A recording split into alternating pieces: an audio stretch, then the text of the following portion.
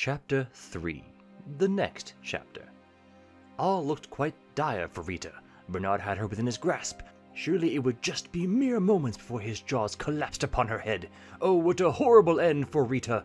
Needless to say, I am worried for her. But, as luck would have it, miles and miles away, 20 years earlier, something amazing happened. 2 mugs of cheese, a Gouda and a mozzarella, welcomed their first son into the world. I don't think I need to tell you his name. It was Dave. No one liked Dave. After that, their second son came forth, Richter the Cracked, just called Richter at that time.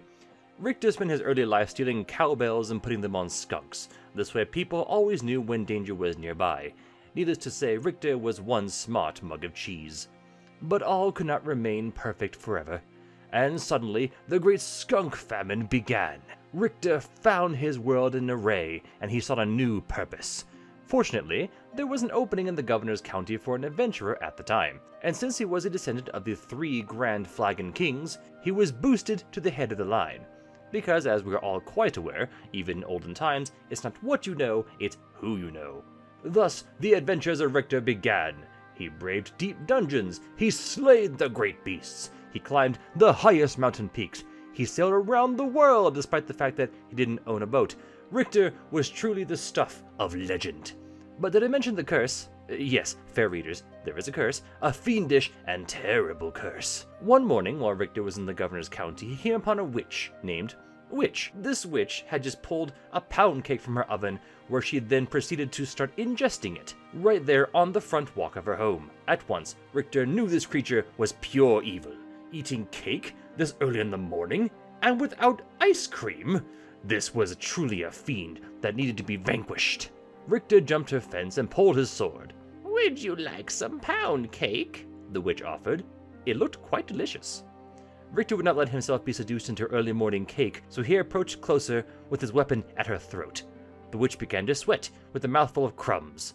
"I also make a mean scone, if you can wait." Now, no gentleman or gentlemug could refuse a good scone, so Richter withdrew his sword and patiently waited for the witch to create these new buttery pastries. But what he didn't know was that the witch accidentally had bumped her table and had added within the mixture a vial of cursed liquid.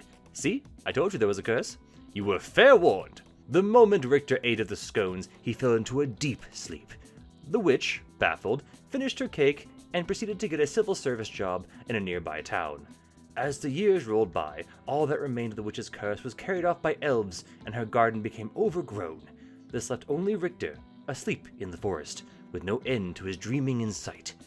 But the story thankfully does not end here, for, as luck would have it, a giant man covered in cheese, with big eyes and big ears, wandered past the sleeping mug. In case you've forgotten, this was the cheese owner Murray, sometimes called Bill. Unable to resist cheese of any kind, even a mug of the stuff, Murray took Richter to his shop and set him on a shelf. Here Richter sat for many years until this very fateful day.